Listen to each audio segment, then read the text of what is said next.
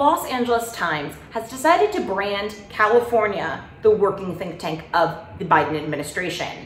It kind of makes sense.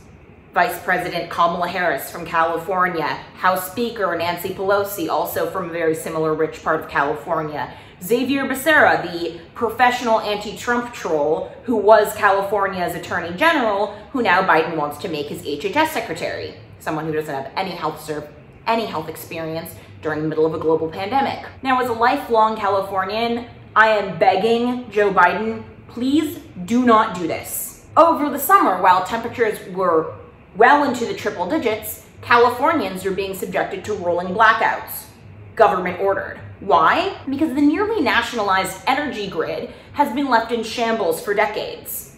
Oh, and it would be really nice if Californians could instead turn to nuclear power, but as Lieutenant Governor, now Governor Gavin Newsom, decided to shut them all down. Oh, and Newsom, how is he doing?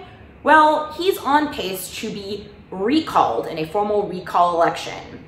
That could make him the third ever governor to have that privilege and distinction. California also is right now suffering some of the worst coronavirus rates, despite having never really reopened from one of the nation's most draconian lockdowns. And why might that be? Because while it's 73 and sunny in Los Angeles, people can't go dine, socially distance in an outdoor patio, but they can just remain in their tightly packed multi-generational homes that people are sardined in because Gavin Newsom and the California government refuses to add new housing development. It's NIMBYism all over, and it is directly killing people. Oh, and at the same time, California's vaccine distribution, one of the worst in the country.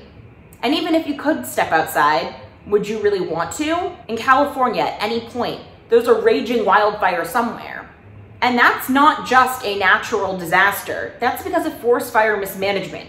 The Native Americans who lived in California for thousands of years understood controlled burns are necessary. But decades of Democratic administration has decided not to do so.